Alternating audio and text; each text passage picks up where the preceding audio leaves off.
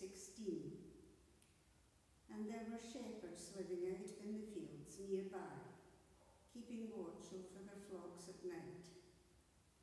An angel of the Lord appeared to them, and the glory of the Lord shone around them, and they were terrified.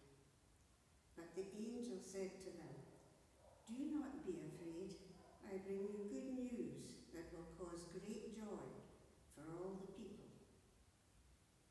Today, in the town of David, a Saviour has been born to you. He is the Messiah, the Lord. This will be a sign to you. You will find a baby wrapped in cloths and lying in a manger."